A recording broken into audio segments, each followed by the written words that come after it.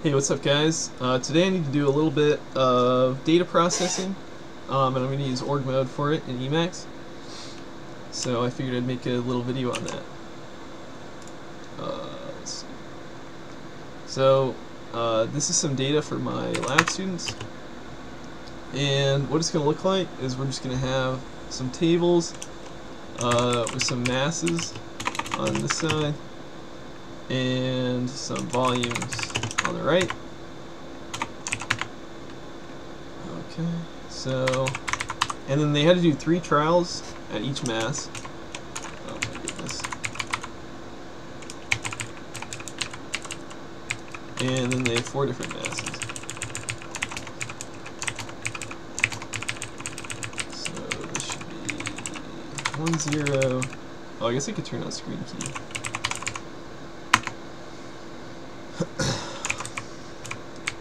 This is just 1, 5, and 2, 0. So let's see. So I'm gonna go ahead and give this table a name real quick because I'm gonna have to do.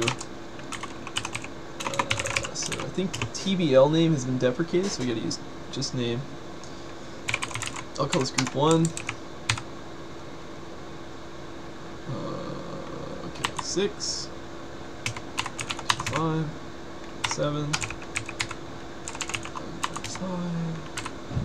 9, 9. So on my other monitor I just have emails from the students where they had to send me their data, because I'm supposed to aggregate the data and then send it back out to the whole class. Name group 2. So I've got 6 of these to do.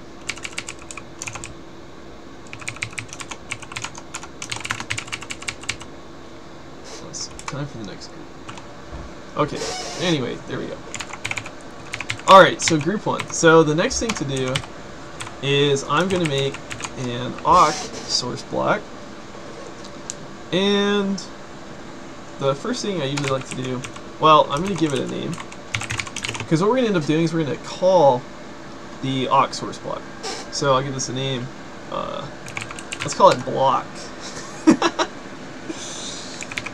Okay, so the first thing to do, just print. Just print, no matter what.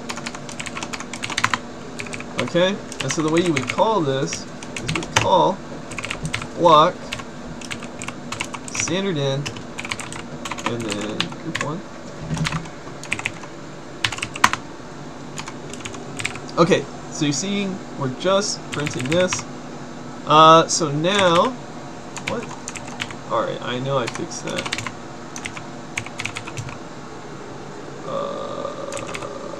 Let's just look for AWK. Oh, wait, no. It's in org mode. Yeah, is this current window? What? No, it's supposed to be other window. Alright. That is the instructions for the lab. Okay. Oh, Jesus. Alright, well, that's fine. So, what I'm hitting, yeah, Control-C. This just lets me edit the source block directly. So, in R equals 1, I do just want to print. In R greater than 1.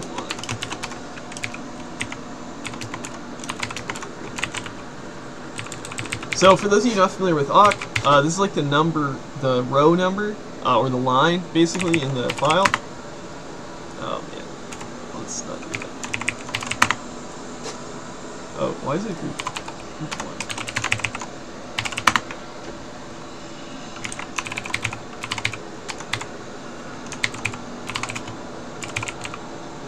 1? Org babel. Okay. Org confirm babel evaluate. So I'm going to add a file local variable. File local prop line. Org babel eval. Confirm eval. Nil. And now it shouldn't ask me every time I do this. Fantastic. Okay, so this is very simple. We're just printing like usual. Okay, so now basically what I want to do is I'm going to take advantage of the fact that AWK arrays are basically maps. So I'm just gonna use the first element as a key, just to give a little bit of information about awk. Let me show you guys what this looks like. So I can use printf. $1 is the first column, $2 is the second column. So I forgot the new line, of course, with printf.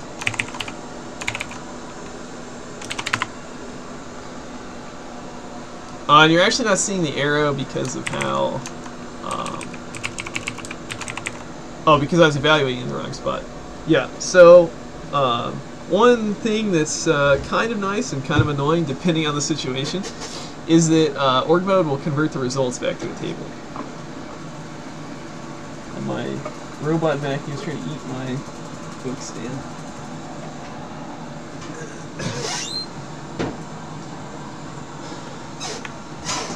Okay, yeah. So I mean, if I give it like results raw or something, it would show better. But so yeah, this is all we're doing. $1 again is the first column, $2 is the second column. So I'm going to use the first column as an index into an array.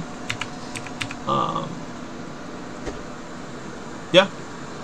And I don't need to initialize it or anything because awk will take care of that. So what I'm going to do is average these across the runs.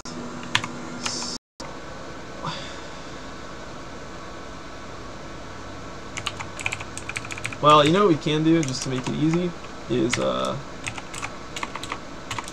count, and then I can actually stop sorting as well. 1, 2,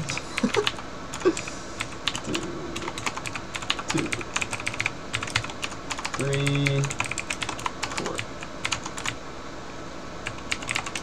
Sample. No, not sample, set. Okay, so let me just put this in front of all of them.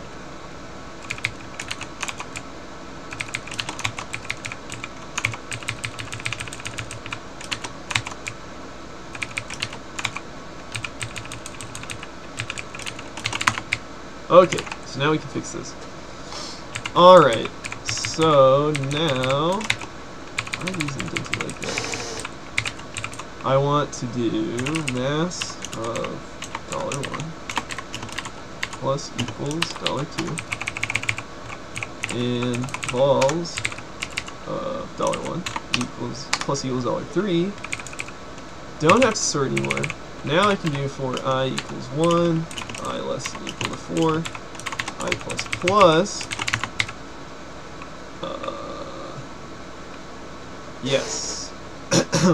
I just do, let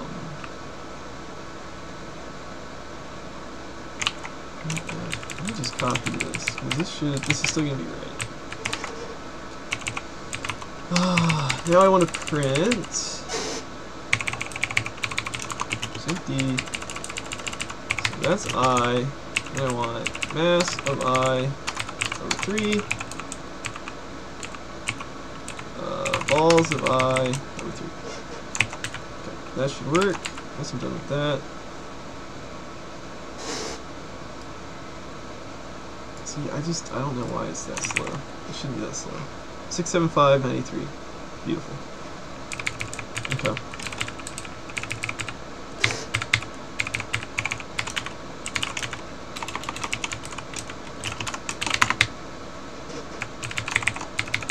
Perfect. Okay, now we actually need to convert to moles. Alright, so let's just... So we can write functions actually in awk. mgmol.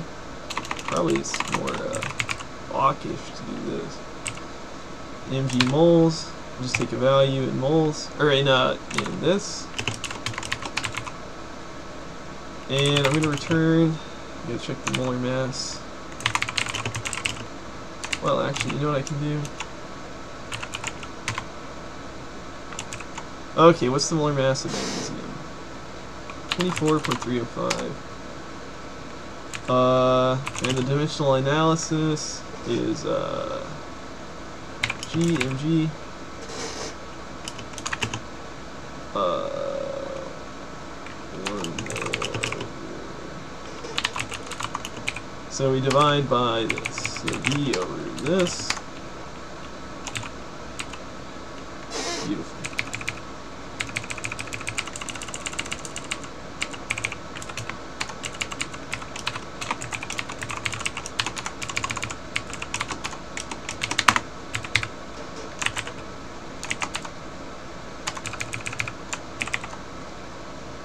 Oh my god.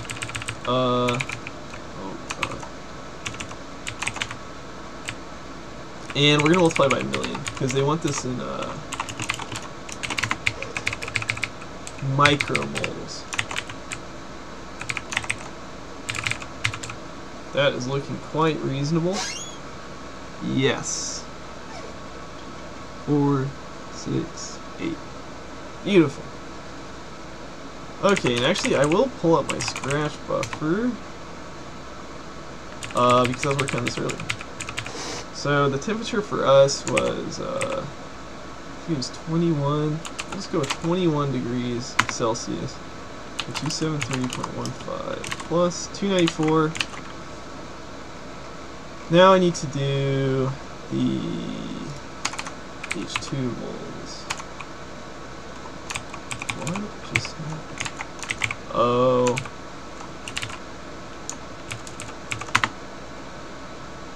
Got function H2 moles V. So basically for this one we're using PV equals nRT and solving for n. So n equals PV over RT with T equals 294.15.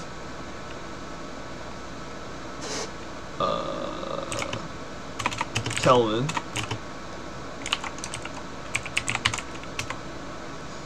And then the pressure, yeah, I just called it 1 atmosphere. P equals 1 atmosphere. And R in those units is 0.08205.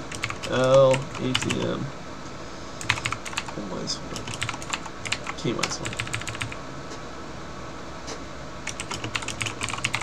Results in micro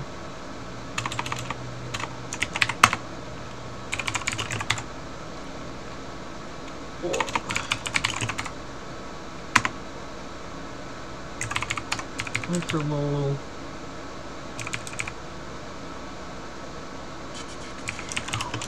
V in L results in, we'll do results in the same thing.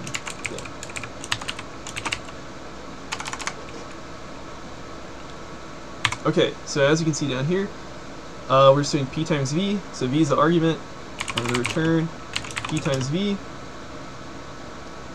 over R times T. R equals 0.08205. T equals 294.15. And P equals 1. That's easy enough. Okay. Oh, and I forgot to, now we multiply by 1,000,000. 26. And let's see how that looks.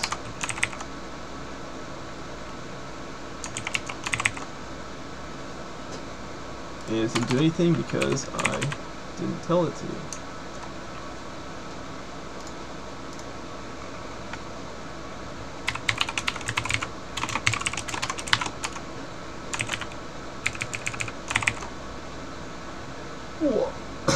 What? Micromoles.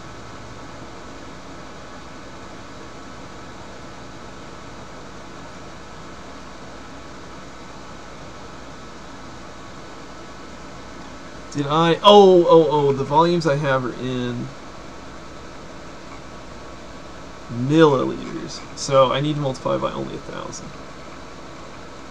That makes sense.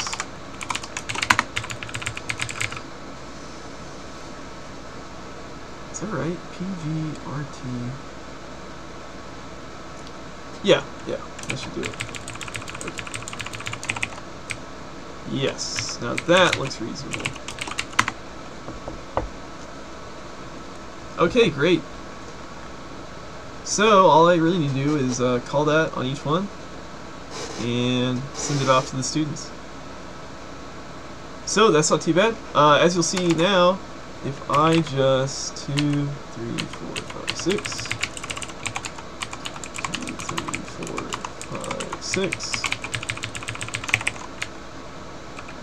2,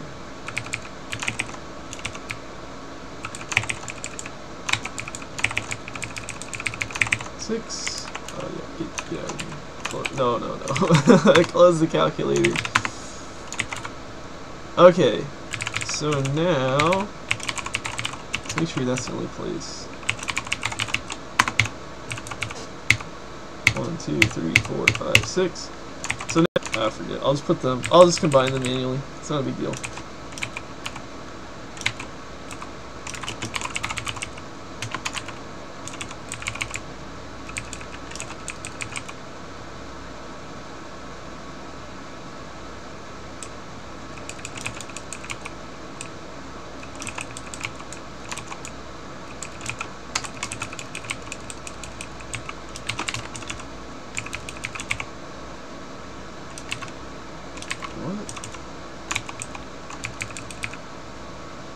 Okay, great.